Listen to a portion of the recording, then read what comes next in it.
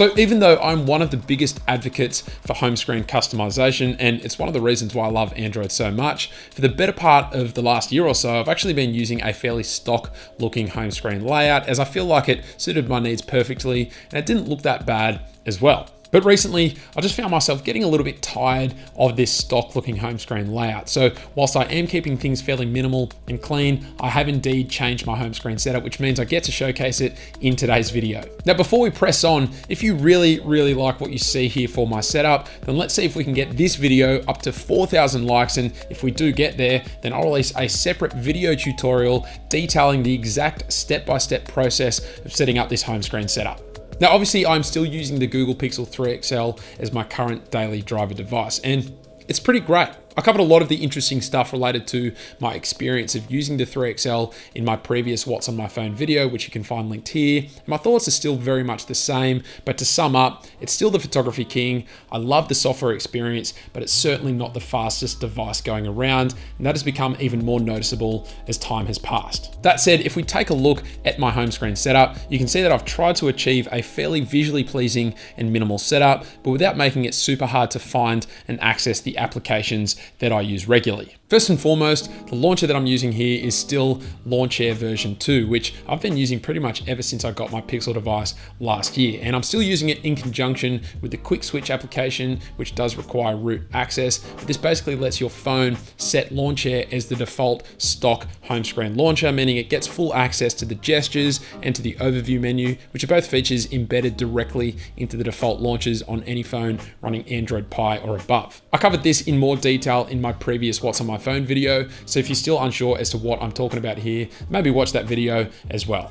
So the wallpaper I'm currently using for this setup is one that I featured in a recent video where I covered what I think are the best wallpapers for your phone. You can find this one using the Wallpy application, which is also one of my favorite wallpaper applications to date. And I've also included a link to the Unsplash page where this image is located from, which you can also find down in the description below. If we move up the top to this weather widget, this is an edited widget taken from the Huck for KWGT widget pack. It's dubbed Free 019, and as always, I've got this one set up to launch into the Frog weather shortcut application, which is always where I access and view my weather information from. So then moving down below that, and here we have 8 application icons laid out in a 2x4 configuration with negative space on either side to give things a modern and uncluttered look.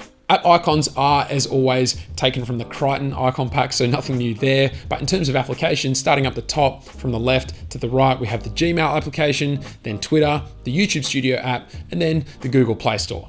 Then for the bottom row, we have Spotify, Text or SMS, Google Maps, and Google Chrome. Now, before we move on, I also have this neat swipe up gesture set up for the Spotify application, and this opens an audio folder with both Spotify and my podcast application of choice, Podcast Addict. This is a neat, fairly recent feature added to Launcher V2 called Cover Mode.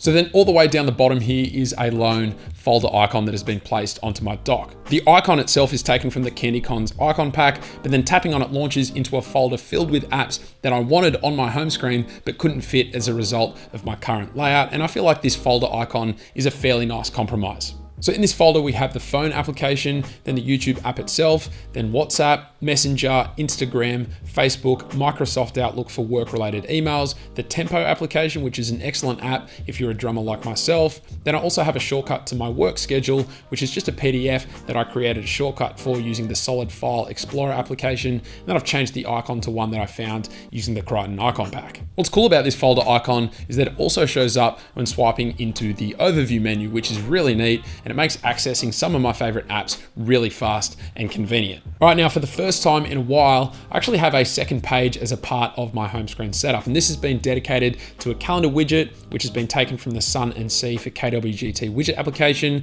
widget 44 to be precise. However, it has been modified a bit, resulting in what you can see here. What's really neat though is that I've actually set this up so that when I tap on it, it actually launches into the month calendar widget pop-up interface, meaning I can see a more detailed look at what's on for the days ahead. And this is a really great customization that has improved the functionality of this widget tenfold.